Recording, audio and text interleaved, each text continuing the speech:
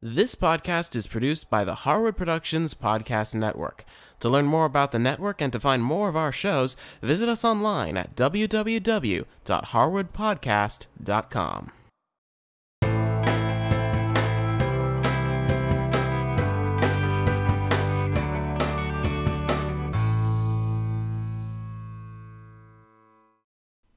Hey there everyone, and welcome back to another episode of Sketchup, a 3D toolbox. I'm Cameron Harris, and this is episode number 19. Today we're going to start talking about a really useful feature in Sketchup, the 3D Warehouse. The 3D Warehouse is basically an online store filled with thousands of models that other users of SketchUp have already built for you. These can be things like plants, landscaping, furniture, even entire houses or neighborhoods that people have modeled in SketchUp and uploaded to this warehouse for everyone to use. Everything on there is completely free and can be adjusted by you, but you don't have to model everything from scratch. Let me show you how you can use it. So here we are back in the living room model we've been working on for the last several episodes, and if you aren't at this point quite yet, you can always download the model as it is right now from our website. Just go to the show notes for this episode. And what we're going to do is we're going to add some more furniture to this room, but we're going to get the furniture from the 3D warehouse instead of modeling it from scratch. That's going to save us quite a bit of time. So since this is a little living room, let's try adding maybe some kind of a media center to this living room. So like, for example, we have the couch right here. It seems like this wall right here would be a very nice place to put a media center. So let's go ahead and pop into the 3D warehouse. Now there's a couple ways you can get to the 3D warehouse. First of all, it has, of course, a button in the toolbar. At least it should have one by default. Up in here, you notice we have one that looks like an open cardboard box with an arrow pointing down that says Get Models. If we click that, then that will take us to the 3D warehouse. Otherwise, you can also get to it from the menu bar. Now, I highly recommend that you put the button in your toolbar if you don't have it in there already. But if you prefer going through the menu bar, you can always just go up to File. And then right down here, you notice we have one that says 3D Warehouse. And then we have an option in that drop-down that says Get Models. Now, it's not quite as easy as just clicking on the button in the toolbar, but it will do just fine if you don't use the 3D Warehouse too often. So we'll just go ahead and click on Get Models. And you'll notice, I'll bring this right into the middle. That's where I like it. We now have a nice little Google-powered search engine that will only search the 3D Warehouse. So what we can do is we can just use this search box right here to search for whatever it is we want to find. Now down here we have popular models and featured models and things like that. See, we've got a bed there, we've got a car, we've got some windows, but we want to search for a media center. So let's just type in media center. And here we have our search results. Now if you want to, you can always increase the size of your search window a little bit to kind of get a little bit of a better idea of what you're looking at. But here you can see all these models that people have uploaded to the 3D warehouse that are pre-built and pre-made for us that we can download and use in our model. So, and you can see we have little icons here. So we can kind of get a quick little preview of what we're looking at. And some of them even have star ratings. So you can actually rate these, just like, say on like Amazon.com, for example, how they have ratings. You can actually rate a model. So let's take a look at this one here, this first one, the Chicago Media Center. If we click on it, it takes us to the actual page for that model. And that's looking pretty interesting. So let's see here. It's gotten 2 5-star ratings. It's the Media Center by Blue Dot. Now this is a good thing to point out that this is actually a real product. This is the Chicago Media Center by Blue Dot. This is an actual product that physically exists in our real world and that has been replicated in the 3D warehouse. Now, some of the models in here are actually, I guess you could call them fictional. They've been basically just created in 3D based off of someone's imagination, but a lot of them are actually real pieces of furniture that you can actually buy at a store. Now, one thing that's very nice is that you have this button right here that says download model. You download that model and it'll load it into your SketchUp model on your computer. But if you want to get a little bit of a better idea of what it is you're dealing with, you notice this is just a little still of this model. But up here we have a little toggle switch. We have image, which is what we're on right now, but we also have 3D view. If you click 3D view, it gives you a little preview, and you can actually click and drag left and right and get a complete 3D 360 of the model itself. So that's kind of a cool model. I really actually kind of like that. So let's go ahead and try using that. So if we click on download model, it's going to say, do you want to load this directly into your Sketchup model? Now we can say no, cancel, but in this case we actually do want to do that, so we'll just go ahead and say okay. And it downloads very quickly, and now you see it's automatically switched us to the move tool, and we can now place this thing down wherever we want. And it's been kind enough to make it so our move tool is actually focused on the bottom of the model, so we can just hover over the floor here and put it wherever we want. So like, let's say we wanted this to line up with this corner of the wall right here. We can just snap to that, set it down. And all models from the 3D warehouse come in as one big group. So I'll go ahead and move to the selection tool and click off of that thing to deselect it. Very nice. That actually fits quite nicely in here. I'll maybe select it and move it to the right a little bit, kind of center it on that wall. Very nice. That's a pretty neat style. It goes very well with the red in the room. Fits very nicely, and this is a very nice thing as well because most of the models in the 3D warehouse are pretty accurate in terms of size. So if this was actually an actual room that you had replicated, say it was actually your living room and you were kind of rearranging the furniture in 3D before you actually, rearrange the furniture in the real world, you could actually plop this thing in and see, okay, it fits very nicely on that wall, doesn't stick out too much, still leaves the doorway clear.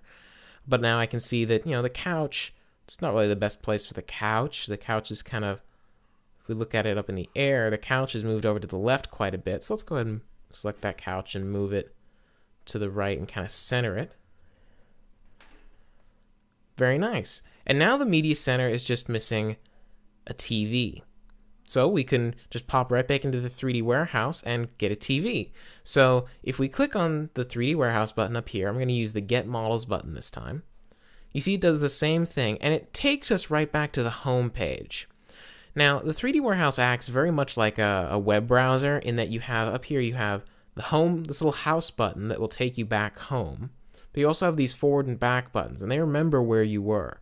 So like, let's say we wanted to get back to that media center model. After we went back here and it reset our view, we can just click the back button and it takes us right back there. But in this case, I actually want to start a new search. So I'll just click the home button and let's do a search for flat screen TV. And here we've got some flat screens that we can choose from. And a lot of them even say in the name how big they are. So like 50-inch, 48-inch. It's a little bit big for what we're looking for. Let's try, here's a 28-inch. Let's see what this looks like. Switch to the 3D view, twirl around. Now this is an example of why it's a very good idea to look in the 3D view before you go through the trouble of downloading this thing. You can see that although it says flat screen, it's not really very flat. It's pretty thick, and that's not really going to fit on our media center, I can tell you that much. So let's look through here. Now this looks like a very nice TV. If we go to the 3D view, we can see that it's very thin. This is a 46-inch. That's pretty good. Let's download that and see what it looks like. Now here's another good example. When you download a model, you never really know where it's going to end up or what its orientation is going to be. I mean, you can place it anywhere, but we can't just slap this right on the media center because it's not oriented correctly. So what I like to do is, just like when I'm building furniture, I like to build it outside. I oftentimes will stick my 3D warehouse downloads outside my model so that I can manipulate them before I actually put them in my room. So you can see that's a very nice, simple little TV. I really like that. I think that's going to work out very nicely. And you can see it came in as a group because I click on it once, it selects the whole thing. We've got this nice bounding box here. And you'll remember in our last episode, I mentioned a very neat way of rotating things without having to go into the rotate tool. If it's a group, like this is, we can switch to the move tool by hitting the M key. And as we hover over each side of the model, we get these little red crosshairs. And if we click on any one of them, we can rotate this. So I want to rotate it 90 degrees like that. And now we've got it facing the correct way. And now I'm going to grab it by its base right here. And now I'm just going to adjust my view and go in through the window here. And you can see it fits perfectly on our media center. And it can come back a little ways up against the wall. And now we've got a very nice TV on a very nice looking media center. So this is great, but as is usually the case, I want to make some slight adjustments to this. Like, this is a very nice model, but it doesn't exactly fit in with the rest of my decor. I've gone with a very kind of natural wood kind of a feel in the rest of the room, and all of a sudden I've got this big piece of black furniture here. Now, it's very nice looking, but it doesn't really go with the look that I'm going for. So what I can do is I can, just like any other model, I can actually edit this as if I had created it. Now, it's not always built the same way that you're expecting. Some different people have different building styles, but the basics of SketchUp still apply. So I can just click on the model to select the group, and then I can double click, and now I'm in the group edit mode. And you can see that now, actually, these are each individual groups. Each of these black units have been grouped individually. I could keep double clicking, and then I'm in the raw line and face mode, but I actually like being in this mode where each black thing is its own group. Because what I want to do is I want to change the black to a lighter wood color. So I'll go ahead and change to the bucket tool. Remember, B for bucket. And now I've got my colors palette here. So let's shift over to some wood here. And let's try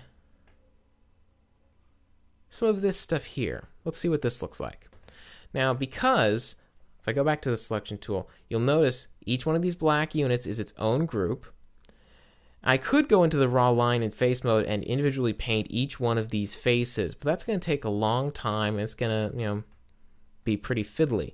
If I just click once with the bucket tool on a group, it'll paint that entire group. So what I can do is I can just go back to the bucket tool, select that wood texture, and click once on one of these groups, and it turns it into that wood color. I can do that for all of these black ones here.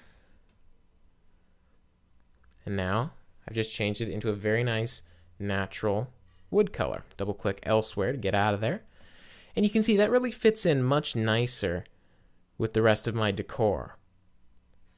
And again, this might not be your personal style. Paint it whatever you want. You could even go in and make changes to it. You could get rid of these top units, for example. You might not like these guys here. You might just like to have it be a little bit of a lower style media center. But really, what's great about the 3D Warehouse is that everything can be redone, remixed. You could even just download a media center and use it as a springboard, a starting point for your own media center model. Just keep tweaking it until it's perfect for you, and then just, go crazy. Repaint it, redo it, resize it, do whatever you want to do. So as you can see, the 3D Warehouse is an incredibly useful feature in SketchUp, and a really great time saver as well, because while it's nice to be able to model anything you want in SketchUp, that doesn't mean you always have to. If all you want is a simple TV or a chair and you don't really care what it looks like, you just want something quick and easy, the 3D Warehouse is a great place to look. And also remember that if you are looking at getting something like a media center or some kind of piece of furniture in the real world, search for the name of that piece on the 3D Warehouse. Chances are someone has modeled it. And if they haven't, well, there's a nice little project for you. Now, until next time, be sure to visit us online at www.harwoodpodcast.com. There we have the show notes, lesson files you can download, all kinds of great stuff. our online store where you can buy DVD versions of our shows, and our newsletter, of course. And if you have any questions for me about the show, you can send me an email at cameron@harwoodpodcast.com. Until next time, I'll just say goodbye and good modeling.